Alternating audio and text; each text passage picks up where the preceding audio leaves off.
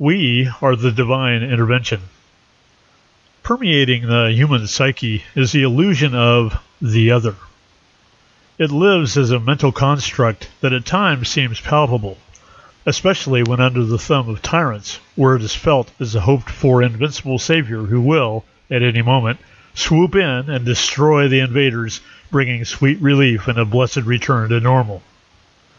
The other also takes the form of God and Satan, where both are held at arm's length and imagined as powerful forces out there, rarely interacting but conveniently sequestered until we need them to blame for our misfortunes or to bow in gratitude for our good fortune.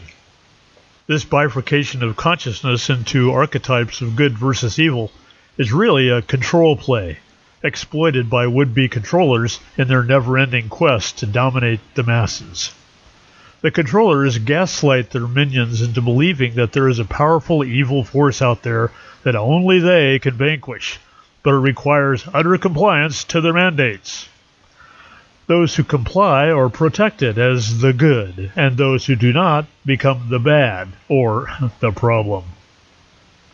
Ultimately, because we usually see ourselves as separate individual characters just trying to survive and make the best life for ourselves, it sets up the other as everything we are not, and grants the other the power to destroy us.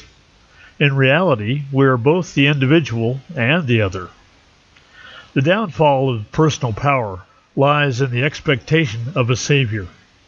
It is the convincing illusion that we are not powerful enough to overcome the tyranny in our lives, and must hunker down in protection mode until this required savior shows up to bring the freedom from the tyranny we've allowed by our compliance. Personal power is recovered by the awareness of our complicity and seeing how we have handed over our rights and permissions to live free to criminal abusers. It's the realization that the bad in the world is never over there. It lives within us in the unexamined choices we've made to allow it. It is easier somehow to rendition evil into a darkness we resist looking at than looking it straight in the eye and saying, "I know you." We give aid and comfort to the darkness by our denial of it, allowing it to grow and fester into that formidable force that becomes tyranny. Yet the downfall of tyranny is in the non-compliance of the controlled, and a clear-eyed campaign to snuff out that tyranny within our own psyche. A fundamental principle of quantum living is connection. All points in the universe are connected and interact with all other points. This includes us as points of consciousness.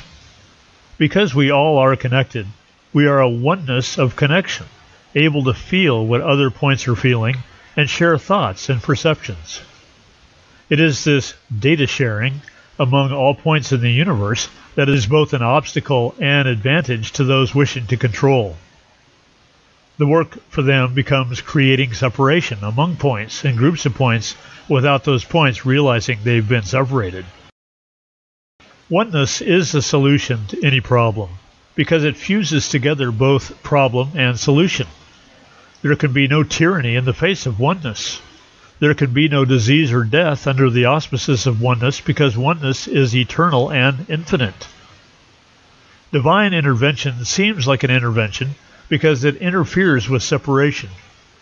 It dissolves the awareness of separation into cosmic whole, where everything is forgiven, healed, and loved. This is the imminent destiny of humans on our beautiful planet. By awakening to the oneness of all points of human consciousness, we become the agency of divine intervention, where tyranny can no longer exist and where lack and separation is impossible.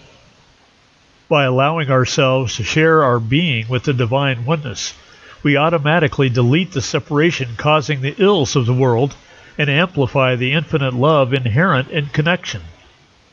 Good and evil are revealed as simply two ends of a spectrum falsely defined as separate, with universal goodness enveloping and transforming the dark into the light. We are our own saviors, having within us the ability to connect all separations within, heal all inner divisions, and express the universal God source. We are the divine intervention in the world. You have been listening to This Quantum Life by Boyd Martin, brought to you by the Quantum Health Newsletter from Pure Energy RX, www.pureenergyrx.com.